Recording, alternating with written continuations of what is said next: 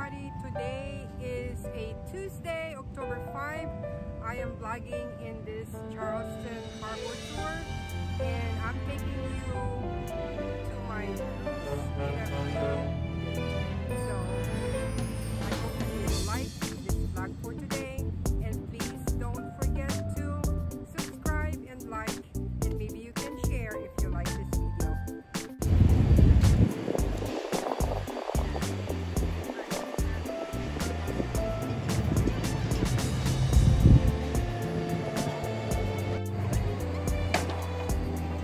Right now it's in the 70s here in this area, and we are about to board our boat so that we can go ahead and enjoy the sea. So like I said earlier, I'm taking you with me. I hope that you will like it. It's about to rain.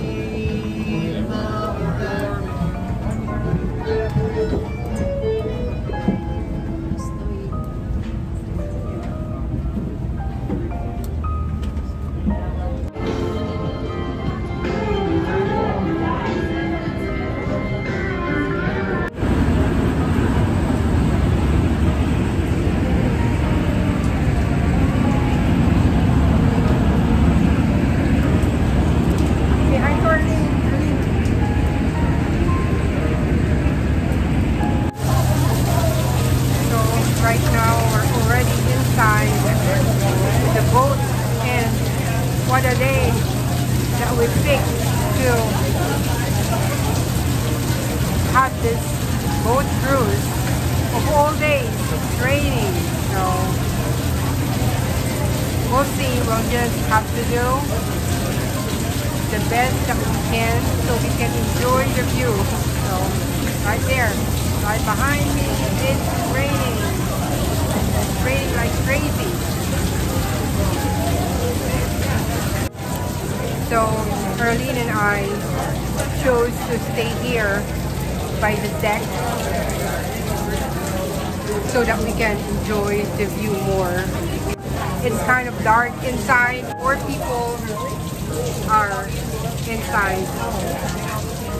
I think that's the dining area of the boat, but Erlene and I here chose to stay here so that we can see more of the views and the places that this ship will be going in. So I think it's starting now. It's kind of like moving now. So I guess we are on our way to sail the ocean. But it's raining, so the saga continues. Town's history from 1690 to 1720, and also their economy. Residents of Charlestown tolerated them because the pirates would sell them things cheaper than they could buy legally, actually. And unfortunately, some pirates caused trouble. They take more than they brought, as did Blackbeard, who was here in 1718. When the pirates were captured, their fate frequently ended here. In 1717, Deschutes Folly Island became the international site for Halloween pirates.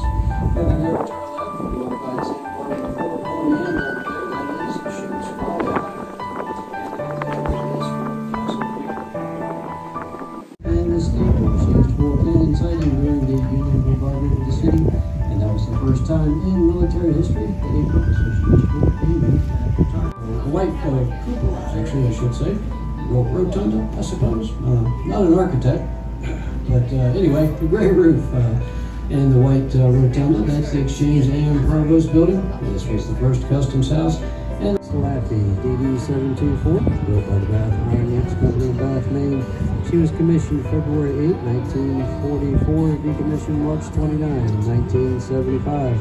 She bombed Utah Beach and Normandy on D-Day and was repositioned to the Pacific. And on April 16, 1945, While supporting the invasion of Okinawa, she took 4 bombs and 5 kamikaze hits from the attack of an estimated 50 Japanese airplanes.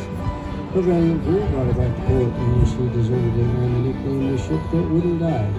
She received a Presidential Unit Citation and 5 Battle Stars in World War II and 2 Battle Stars in North Korea. What was Blackbeard's real name? What was Blackbeard's real name?